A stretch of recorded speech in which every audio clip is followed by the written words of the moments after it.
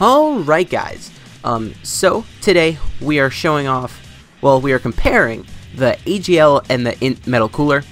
As you probably know, Int Metal Cooler got an EZA, I wouldn't say, well, semi-recently, not super recently, but he did get an EZA and he's a very good unit. AGL Metal Cooler, as we all know, is a category leader.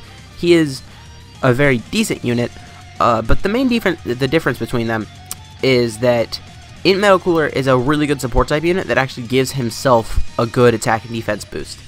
So like, he'll be giving the whole rotation 30% attack, 40% defense, and 3 key, while he also has like a 1.5 million in attack stat. So it's really, really good. And then moving on, this Metal Cooler, also I should mention, this Metal Cooler is 55%, the other one is rainbowed.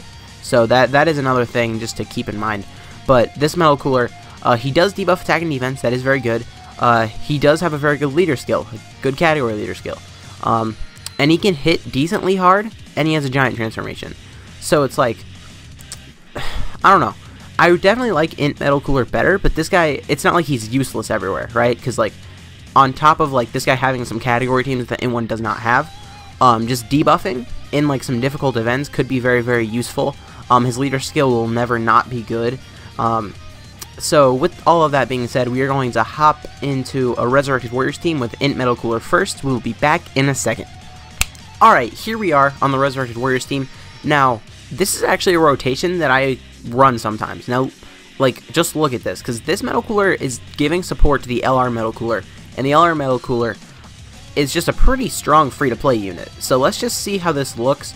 His defense here, the support type unit, his defense here is 92,000, which is very, very good. That is one thing to keep in mind. So let's, like, remember, because he has a support type unit, everyone here who attacks, their attack stat will be higher because of this Metal Cooler. So don't just look at this Metal Cooler's attack stat and compare it to AGL Metal Cooler's attack stat. Because even though this one's rainbowed, the AGL Metal Cooler will have a higher attack stat when he's fully built up. But what are you going to do? Just because, like, support type units aren't built to be, like, super strong on their own. I mean, sure, this guy gives himself, like, in total, like, 80% attack and 90% defense. So, like, there's 1.2 million with no support other than himself. That is a very good attack stat for a support type unit. And his defense was really, really good for a support type unit. So it's like, pretty much, we're comparing a pretty good category leader to just one of the best support type units in the game. Just both of them happen to be named Metal Cooler. I mean, what are you going to do? They just decided to do that. And one thing I'm kind of upset about is that, like, so you saw the other Metal Cooler has, like, a giant transformation. They could have, like, made that, they could have named them differently. Like, I get why they didn't, but, like, they could have. So, like, the AGL one could have been Metal Cooler, and then, like, in parentheses, giant form. I don't know, because Metal Cooler Core is already what the Int one is called. Like, the Int LR that we're running, his name is Metal Cooler Core, because there's, like, multiple Metal Coolers. So I don't know if they would really do that, because that LR had just, like, recently came out. Oh, this is so sad. We don't have Physical Kid Boo's full passive here. Okay, I'm going to keep Physical Kid Boo around, because I do want to get this rotation with, like, Physical Kid Boo's full passive. Now, hold up. Just real quick. This is just me being unprofessional. He doesn't have big bad bosses, does he? Okay, that's good. Like, it's not good in general, but it makes my job a lot easier. Because units who have big bad bosses and, like, are on the Resurrected Warriors team, it's very, very difficult to get their maximum attack stat. Because it always involves being next to Kid Boo, while also, like, getting... So, like, Kid Boo to get his full passive active, you need to be above 50% HP, right? But the only problem with that... Alright, here I'm going to heal. I'm going to give us a Senzu. And then I'm also going to pop an Ox King. Just because I want to have Physical Kid Boo's full passive active, because next rotation I think will be Int Metal Cooler's best rotation, probably. It depends on how much links, like, play into it, because his best rotation might be next to Physical Kid Boo and the LR Int Cooler. But, I mean, we got that last turn and we just didn't get Physical Kid Boo's full passive, which does suck. I should have paid more attention. We could have just used an Ox King on that, like, last turn before that, and we could have gotten it, but what are you gonna do? Okay. I wish, like, I would pay more attention, because in showcases, it would be just much better if I just got normals on rotations where I'm not showing off a unit. Like, for example, in this showcase, if just every time I went to the other rotation, I didn't get supers. Oh, there's no links here with the Metal Cooler, but he does have a lot of support. So, I think I might want to get that same rotation I got last time again, the Int LR Cooler. Yeah, 1.56. I definitely want to get that other one again. And just because they'll be sharing a lot of links. But still, that was not a bad number considering he is a support type unit. There's Super Saiyan 2 Bardock. I know I didn't bring it up. I don't know why I didn't bring it up. But the Super Saiyan 2 Bardock there was giving 30% attack. So, I just think maybe the links will be a little more beneficial. I guess we'll see. I want to get that rotation one more time, and then we're going to cut over to AGL Metal Cooler on pretty much this exact same team. Maybe a few slight differences. But one thing about the AGL Metal Cooler is his will be a little different, because like this Int Metal Cooler is like as good as he's going to be on turn 1, whereas that AGL Metal Cooler needs to get hit, I think it's 8 times to build up all of his attack. Because the way it works, he gets 80% attack and defense at the start of turn, and then he gets 10% additional attack for every attack received, up to an additional 80%, I'm pretty sure. I might be a little wrong with a few of the numbers, but I'm pretty sure it does need to get hit a lot, is what I do remember. So, I don't know, we'll see how that goes. We can test this out. We can see how much he gets here, just being linked up with Golden Frieza with Kid Buu's full passive active.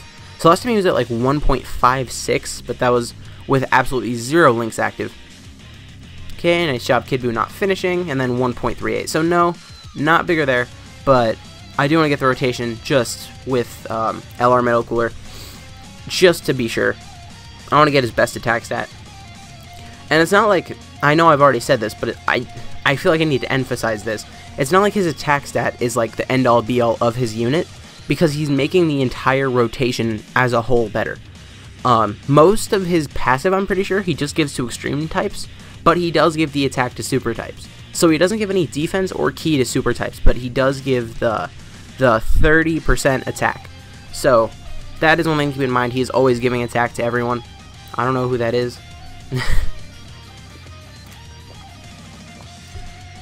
Okay, uh-oh. I swear, if I'm stupid. How much did he do? Okay, whew. I almost thought I was stupid for a second there. So we're just going to put Metal Cooler in this front slot and see what his attack stat is here. We do have Physical Kid Boost passive. Through no fault of my own, like last rotation, like Super Saiyan 2 Bardock probably should have done more than that. Alright, 1.52, so around 1.5 is where he maxes out on this team. We're going to swap over to this pretty much exact same team with AGL Metal Cooler. We'll be back in a second. 3, 2, alright, here we are with AGL Metal Cooler, first rotation. So he is at 72,000 defense. That is as high as his defense will ever get, because when he gets attacked, I did check his passive, he can get hit 7 times for an additional 70% attack. So, I mean, that is very good. He will be hitting very hard, even just with mine being 55%. He'll be hitting harder than the Int one, who was rainbowed. But he will be getting no extra defense. He only gets attack when he's hit. But his lowering of attack is very useful in like difficult events. So here he's under 1 million. Not great, but I'm pretty sure the way it works is when he gets hit, it multiplies into like his start of turn attack buff. So like here his attack goes up, here his attack goes up. So for the next few turns, I will just be kind of putting him wherever he gets the most hits, as long as it's not in the last slot, because obviously I wouldn't want to float him off. Although his best rotation was right here. So I'm definitely going to float off Kid Buu. I was curious what I was going to do with Bardock here. I guess I'll leave him in the front slot. He has type advantage. I shouldn't need to worry about him too much. What is Frieza's attack stat going to be here? Because he has 30% attack support. Well, he has 80% attack support is what I meant.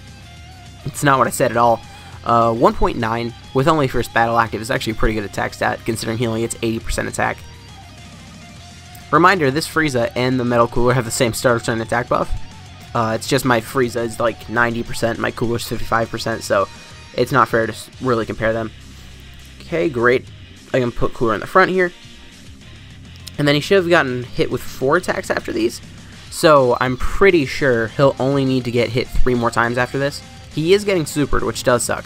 This will hurt a lot. Yeah, 120k is not great. 1.2 million with no support. It's pretty good. And especially considering he can get hit like 3 more times and get more attack. He's definitely a good unit, but it's like, here's the thing. Int Metal Cooler is great for the whole team. He makes the whole team overall better, whereas like AGL Metal Cooler, he's pretty much in it for himself. Like, Int Metal Cooler is a team player, AGL Metal Cooler is like a kind of a douchebag. Like, it's all about him. So we're gonna float off Bardock here. I guess it doesn't really matter if we get...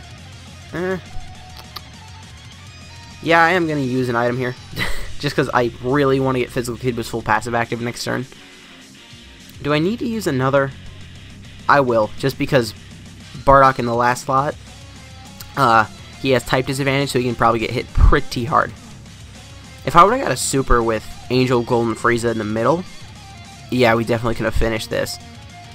Why didn't I do that? Additional? No, please don't super. Okay, that additional super, whenever the enemy supers you, there's kind of a pause in game for a second, and I really thought that was him supering me. I would have been so upset if we dodged to normal and then we got supered. So, what should I do here? Because if I leave him in the middle, he gets a lot more attack links active. Actually, no, he doesn't at all. He gets a total of 0 attack links, it says. Okay, cool. But he's not going to get... So he gets a key link, but he's not... Whatever. So I guess we're not getting him a super here, because, I mean, like, we can't. So he is going to get hit 1 time. So then after this, he's only going to need to get hit 2 more times if he finishes this off. Okay, so now... Oh, additional. So 1.7 there, he did go up a lot. But he still can get hit 2 more times to raise his attack. And there he was at like 1.9. Okay. That is pretty good. One thing I haven't talked about much, he does also heal. He does a lot of the intangibles. He heals, he lowers attack and defense. And I mean, that's actually about it.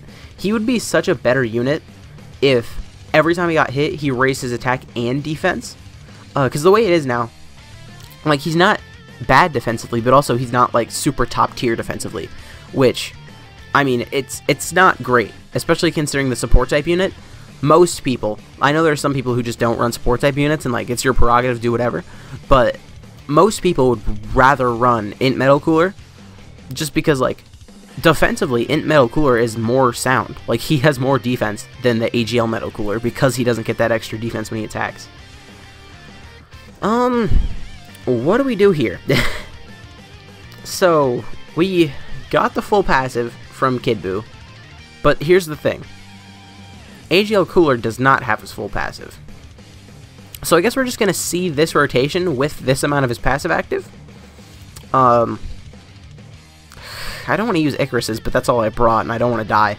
So we're going to pop an Icarus. I'm only going to use one. One Icarus is enough for us to live, and then next turn I'm probably going to have to heal, because Bardock here has very little defense. Okay, no, he's taking double digits. I didn't think he would take double digits even with the Icarus. Alright, let's see what his attack stat is here. 1.96.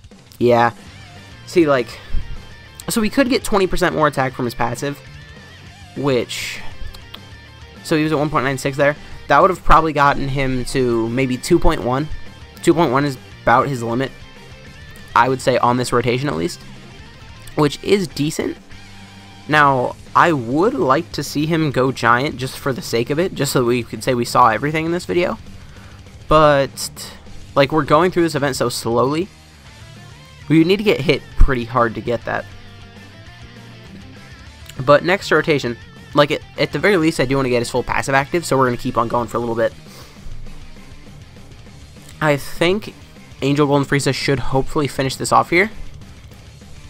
Please. 2 million attack stat with type advantage for sure. Okay. Boop. 2 million crit. Yeah, okay. Bye-bye. Alright, so here... Come on. I'm going to put him in the front slot. So let's see what he's at here with 30% attack support. He's got more links active this time, but his full passive is not yet active. Well, it's still not active, I should say. I don't think we're going to die here. We have very low HP on this team. So 1.5 million. That is with some attack support. Also not his full passive, but his full passive, like, as you can tell, it takes a while to get activated, because we've been sitting here playing with him for like probably 7 minutes. Okay, now he's got his full passive. Yeah, okay. I wish that his attack stat would have like retroactively updated. Like at the bottom where in red it says their attack stat, I wish it would have updated when he got like those. Actually, I think it did. Did he do 1.7? I don't think he did. I think he did 1.5. So 1.7 is where he's at. Is this? Okay, yeah, this is death. It's not death. Okay. So next rotation, I think we might actually transform with him. I'm not sure about that. I'm not sure if it's... I think it's like a 50% chance when you get below 50% HP or something. Oh, no, it just happens when your HP is below 50%. It's like Tapion into Hirudegarn. Okay. So next rotation, we should be transforming. As long as we don't die here. If we die here, I might just finish off the video, because, like... I mean, who needs to see a giant transformation? But also, like, it's part of his card, and we're comparing the cards, so I would like to just get everything. Okay, I'm not sure if his passive... I don't think it does. I was going to say I'm not sure if his passive is active when he goes giant. So, like, if the more he was attacked before he went giant, the harder he would hit when he was giant. I don't think that's how this works. Now, one thing is, this animation is really cool. And now he's...